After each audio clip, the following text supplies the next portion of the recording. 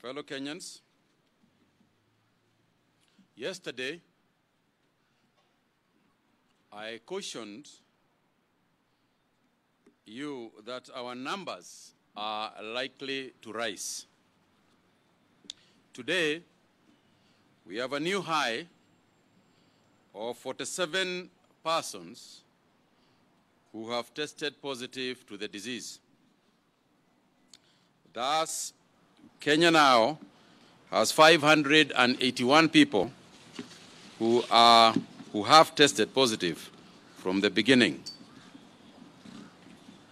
In today's number, 32 persons are from Mombasa, while 11 are from Nairobi. We now have 2 cases in Busia, 1 in Kiambu, and 1 in Kwale. Again, the cases in Mombasa are mainly in Old Town, with 18 cases, 18 additional cases being from the Old Town, and 5 additional cases here in Nairobi, again going to Eastleigh. In terms of number, in terms of gender, once again, we have 31 who are male and 16 who are female. We are also lucky today that we have released 8 persons. 8 persons have been discharged, which brings the number of discharged persons to 190.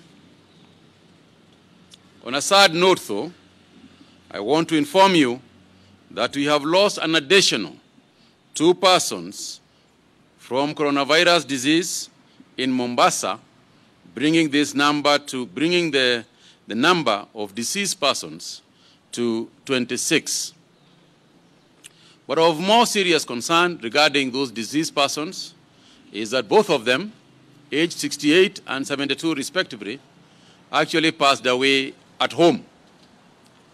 Now, I'm going to allow Dr. Amos, after my speech, to talk to the danger of persons passing away at home, because it means that a lot other people can get infected that way. Let me also say this. We have got 1 patient in Kenyatta National Hospital who traveled from Tanzania through Loitoktok, traveled with matatus, etc., and is now in Kenyatta National Hospital. This person did not come through the border points, but came through Panya routes. Now, the problem with this is that the citizens, as I have said before, we Kenyans, the people in those areas, are the ones who should actually have reported the sighting of this gentleman. Because, as we well know, the borders are porous, they are lengthy areas, and it is very difficult for police on their own to be able to monitor who is coming across the various areas that we have mentioned. And therefore, when that happens, it is the population that is going to suffer. As I alluded yesterday, we have identified some epicenters where the numbers have continued to grow. These are especially Eastleigh in Nairobi and Old Town Mombasa. The situation in those areas has now become of serious concern. In order to contain the spread of infection in these 2 particular areas, the government has recommended that further containment measures will be followed. Subsequently and pursuant to Rule 3 of the Public Health COVID-19 Restriction of Movement of Persons and Related Measures, Rules 2020, Legal Notice 50, the Ministries of Health and that of Interior Coordination of National Government have directed as follows. There shall be cessation of movement in and out of Eastleigh area of Nairobi with effect from today, the 6th of May, 2020, at 7 p.m. for the next 15 days. There shall be cessation of movement in the area known as Old Town in Mombasa with effect from today, the 6th of May at 7 p.m. for the next 15 days.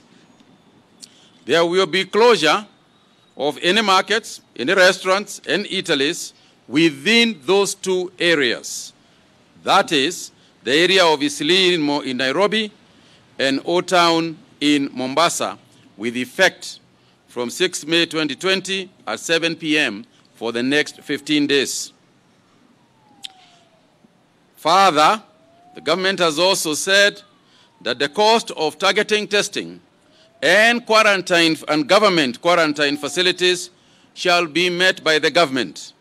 Kenyans should therefore forthwith not be afraid. Let me repeat that. Effective today, government quarantine facilities will be occupied by those told to do so by the Ministry of Health. We will be given that facility free of charge. This is to facilitate those who may feel that they do not want to go for testing because of the cost of quarantine. That is no longer the case. These measures are not intended to punish anybody in those affected areas. Rather, these measures are supposed to protect those in those areas who may get the disease from movement of persons. Now, let me explain what that means. It therefore means that movement within those areas, when you are going to buy something, when you are going to unnecessary outing for a few people, if you are going to shop, then you can do so. What you cannot do is to leave the area to go to another area.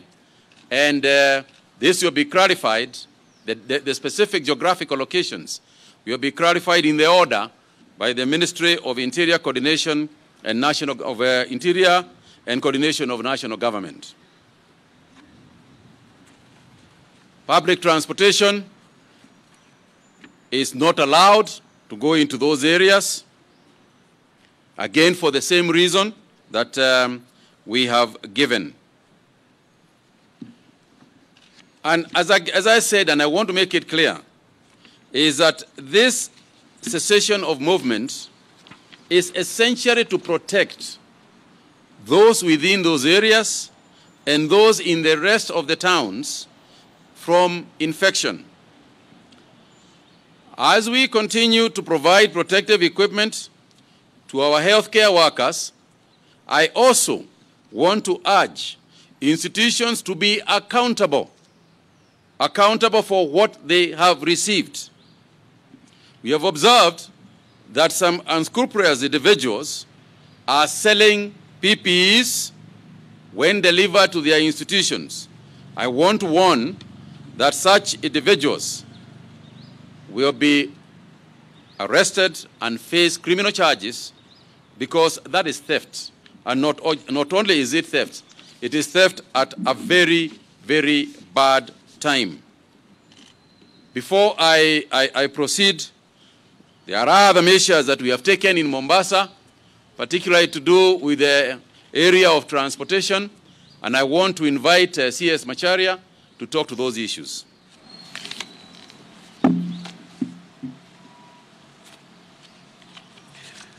Thank you very much, CS Kagwe. Like we said before, public transportation is a very key area in terms of both transmission, but also facilitating economic development. And so we do take measures all the time to make sure that what needs to be done to mitigate any risks which come as a result of transportation system, they are addressed on a timely basis. And so I'd like to say the following. You've heard before about the risk of having the truck drivers, especially the ones carrying cargo into the region, transmitting the virus, say from Mombasa, going to the west in Malaba, and going to other countries in the region. And so, as a region, we have agreed that henceforth, all truck drivers leaving, for example, our country, going into the neighboring countries, have to be tested at least 48 hours before they leave Nairobi or Mombasa. That is important because by the time they get to Malaba, they have to show the certificate that they are COVID-19 free, and that will be mandatory. That also applies to drivers coming from other regions like Uganda and Rwanda. When they get to the border with Kenya, they must produce a COVID-free certificate before they are let into our country. And so, because of this, we would like to also require that all drivers going into Mombasa Port, all drivers going to Nairobi ICD, all drivers going to Naivasha ICD to carry transit goods before they are let into those facilities, before they are let into Port of Mombasa, ICD Nairobi, or ICD Naivasha, they must produce that COVID-free certificate. Otherwise, they will not be allowed to get into the port. Secondly, they have to be tested, like we said before, every 14 days. Every 14 days, so the certificate to be valid for only 14 days. Thereafter, they must show that it's actually been renewed. Let me also say, like what Waziri has said about the port of Mombasa. The port, as you know, has been identified as one of the hot spots. Before COVID, Mombasa Port was employing 6,200 people, members of staff. And so what we decided now, and given directives, is that only the core business, only the core functions will remain at the Port of Mombasa. And this is loading of cargo from the ships, and also loading cargo onto the ships for exports. And so the number of employees at the Port of Mombasa has been reduced from 6,200 to 4,000. The rest of the staff have been asked to stay home, in addition to the ones we've asked to stay home before. For example, we had insisted that anybody above 58 years had to stay home, even if he or she was in a core mandate, core function. And then secondly, we have insisted the other hygiene issues had to be followed very diligently.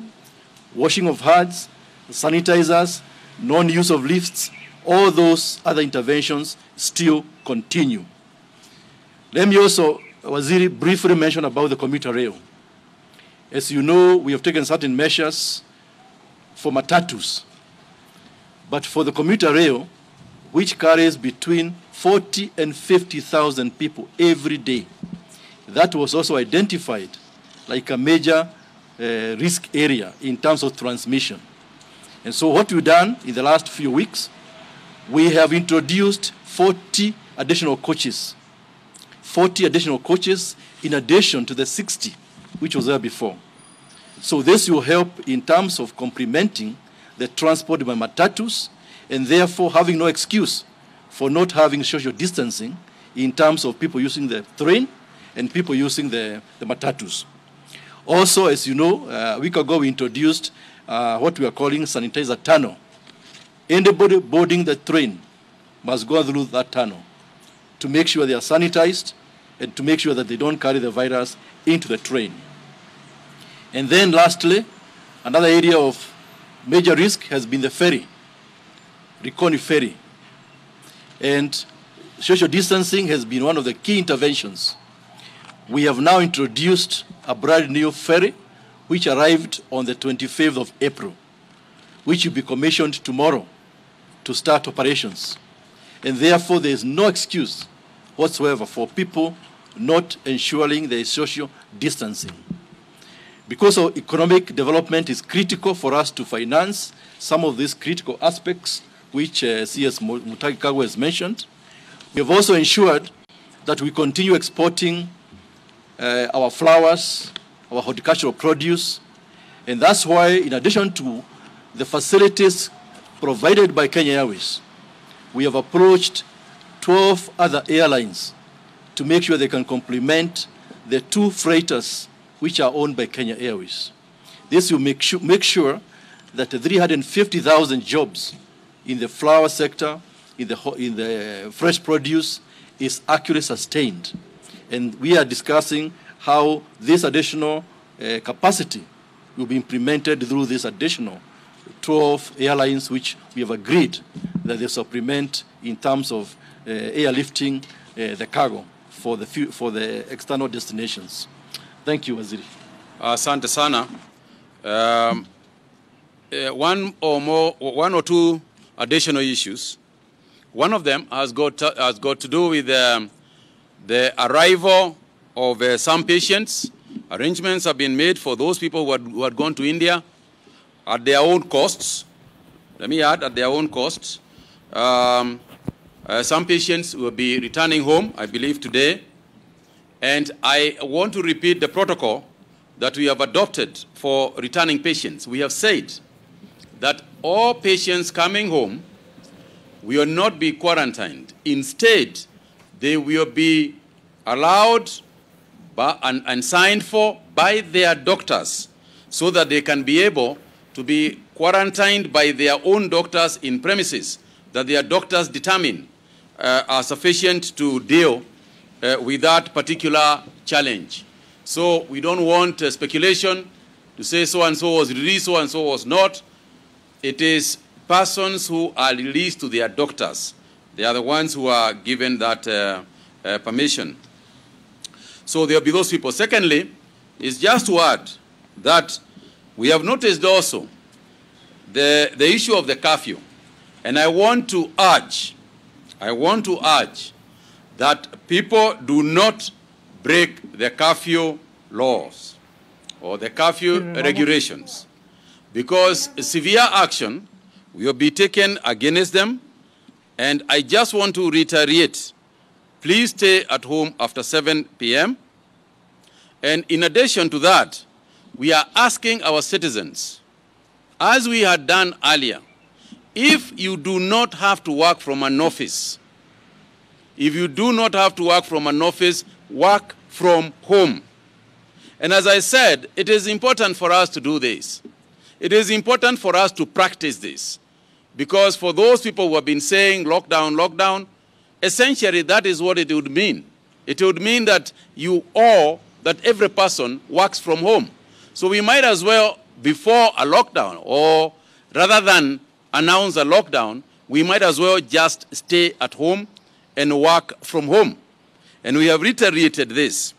So nitaka kuongeza hapo kidogo, niwaambie ndugu zetu na dada zetu, wale ambao wako area zile nilitaja, area ya Eastleigh hapa Nairobi, area ya Old Town pale Mombasa, tunajua ya kwamba yale maneno tumetenda itakuwa nguvu kidogo kwenu, ni ngumu kidogo, kwa sababu mtu hawezi kufanya vile amezoea na vile hufanya kila siku.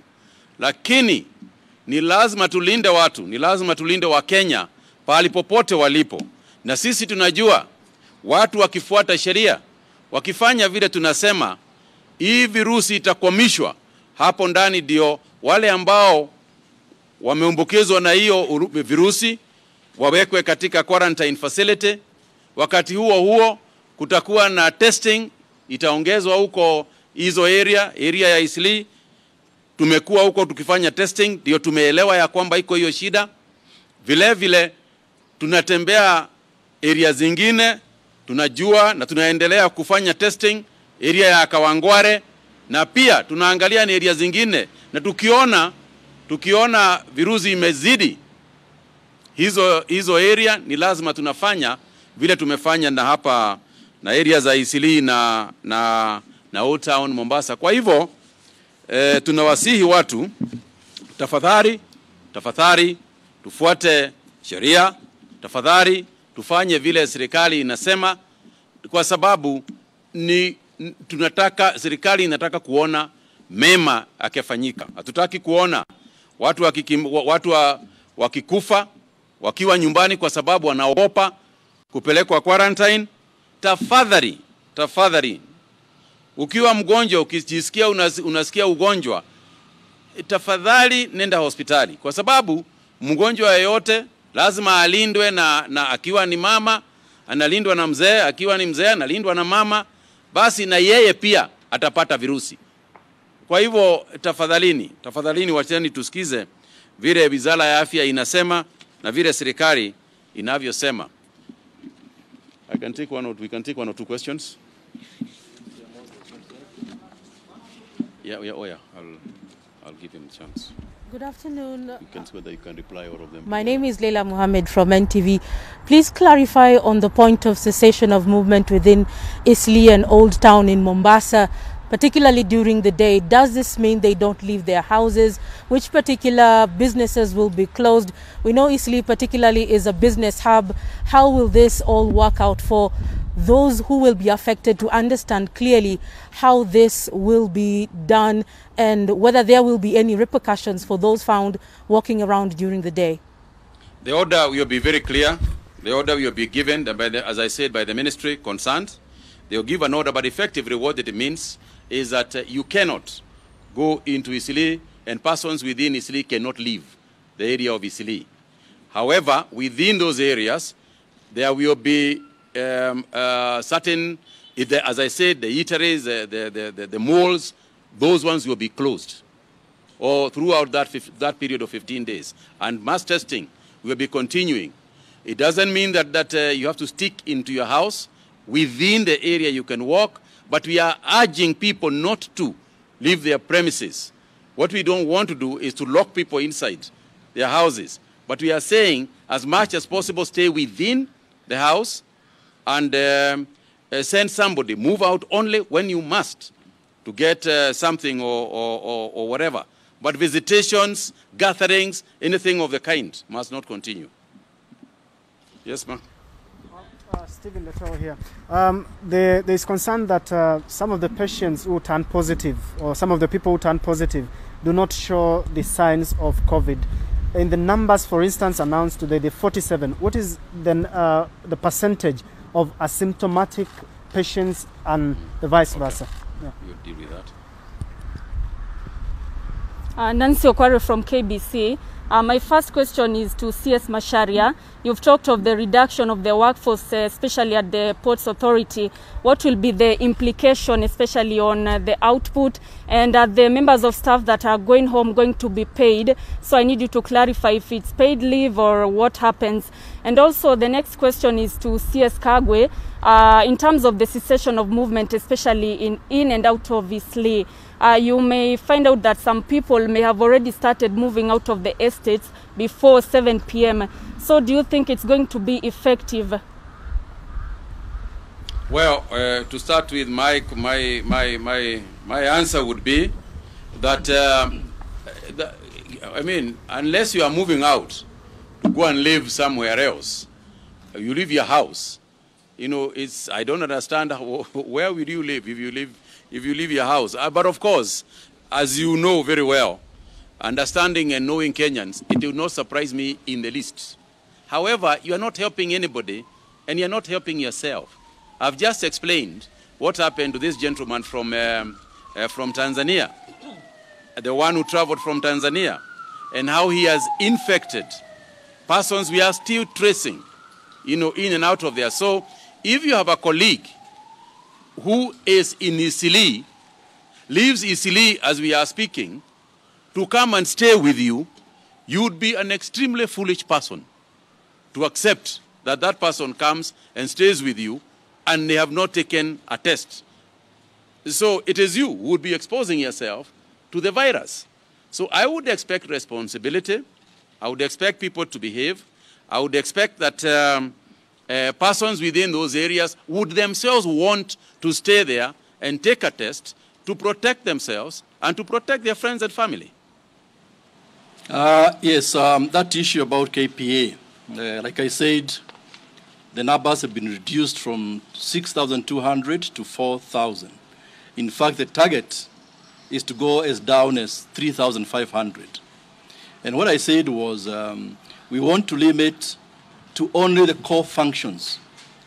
So output of the core functions will not go down because the core functions is about operations of the port. Cargo coming in, all the ships are offloaded, and all the ships going are loaded with cargo. That output will not change. In fact, we like it to go up. However, any auxiliary services which are not critical to the port, those are the ones you have said, those people should actually stay at home. And whether they'll be paid or not, the issue is, where possible, they'll be taking leave. If it's not possible, during this period, KPA will actually pay them because it is not their fault that we have this situation, but hopefully we shall not go for too long. So the numbers will come down. Those who are going home, they'll be paid, but we're only limiting ourselves at the port only on the core functions, which is operations. Cargo in, cargo out. You take the questions. Thank you, CS Kagwe, CS Macharia. Just to highlight to you, today we have 222 patients admitted in various facilities throughout the Republic. Out of these 222, one is in critical care at the Kenyatta University Teaching, Research and Referral Hospital on mechanical ventilatory support. 4 at the Coast Provincial Hospital are on oxygen, supplemental oxygen. The rest are in stable condition, and we look forward to their discharge home in the coming few days. Allow me also to digress and mention this matter of the home or community-based deaths. In the past 1 or 2 weeks, we have realized increased cases of deaths at the community level or patients dying upon reaching the accident and emergency unit, especially in Mombasa. And the risk posed by this is usually these are critically ill people. They are usually symptomatic of COVID-19, and therefore they are likely to be shedding very high levels of the COVID-19 virus, therefore making them extremely infectious, especially for those who are close to them, like family members who are taking care of them, or relatives and friends who could come in the spirit of the African culture to visit and condole with a sick person. So our appeal, especially to our colleagues, our friends at the coast, is to ensure that you call 719 in case you are feeling unwell. We still remember the symptoms of COVID-19. One is a dry cough, the other is running a temperature or high fever, and also difficulty in breathing. If you experience any of these symptoms, please call 719. And remember, we have ambulances also stationed in Mombasa, which can quickly respond through the rapid response teams to be able to pick you and take you for healthcare attention. In terms of the numbers reported today, the 46, because this is a small fraction, almost 90% of them were symptomatic, meaning these were people who were just picked by routine targeted testing. It's only 10 of them or so, 10% of them were exhibiting symptoms, and many of them were also exhibiting very mild symptoms. Remember also, we are in the flu season. Kenya has 2 flu peaks. One is from March to May, and the other one starts from around July to September. So it is very difficult to be able to distinguish the ordinary flu from COVID-19 symptoms because they have a similar symptomatology. So it's better to err on the side of caution. Even if you think you have ordinary flu, please call 719 and you'll be given assistance. Thank you. Thank you very much. Asante Waziri.